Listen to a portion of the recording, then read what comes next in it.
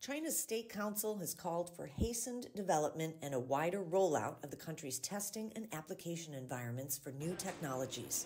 A senior expert from the China Center for International Economic Exchanges highlighted the success of the 14th five-year plan as a driver for the next 5 years.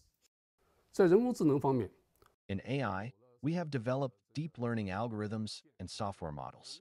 We have Huawei and domestic chip makers supplying servers, and we have implemented data sharing measures under the 20 data measures.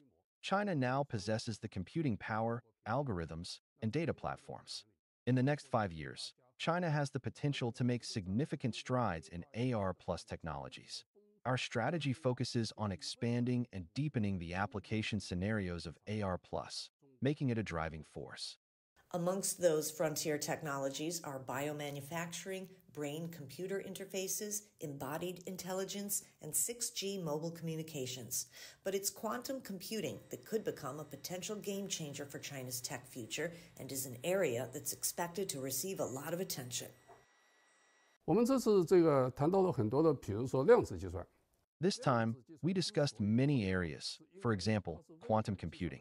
Quantum computing is so important because it is the core of future computing. If it becomes universal, many existing technologies will be fundamentally transformed. That's why we are concentrating resources and brainpower on this area. Breakthroughs are possible and crucial. No matter what, the next 5 years will be a period of major scientific and technological breakthroughs and high-speed development for China. China's technological achievements during its 14th five-year plan from 2021 to 2025 helped improve the country's rating on the Global Innovation Index, which ranks 139 world economies according to their innovation capabilities. In 2020, China was ranked 14th globally. Today, they're ranked number 10.